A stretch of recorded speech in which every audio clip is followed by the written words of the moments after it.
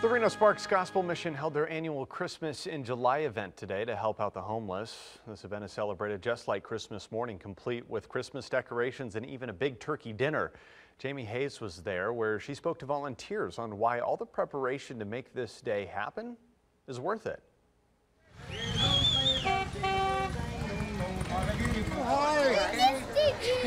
Over 400 people of all ages came out to the Reno Sparks Gospel Mission for Christmas in July. This event is not only rewarding for the people who came out to the event, but for the volunteers as well.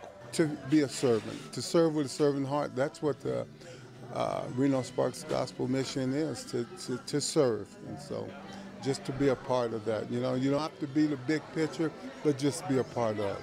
Each person who attended got a hygiene kit, and each child got a wrapped Christmas present as well as a backpack full of school supplies. It's just good. These kids don't get a lot of stuff like this during the year.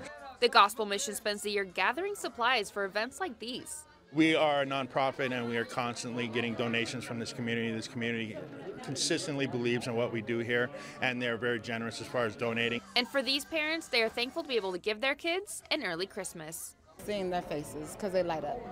I mean, they see something new they don't have, and they're handing them stuff, and they're like, thank you, thank you. And for the volunteers, the most rewarding part of this day is helping all the children. The joy in their eyes, and you typically get to see that on a day-to-day basis here on the street. Christmas in July. Covering the story, Jamie Hayes, Channel 2 News. All the president's foods and hygiene products are donated, and they are always looking for more. So if you'd like to help them out, you can mail a donation to Reno Sparks Gospel Mission at P.O. Box 5956.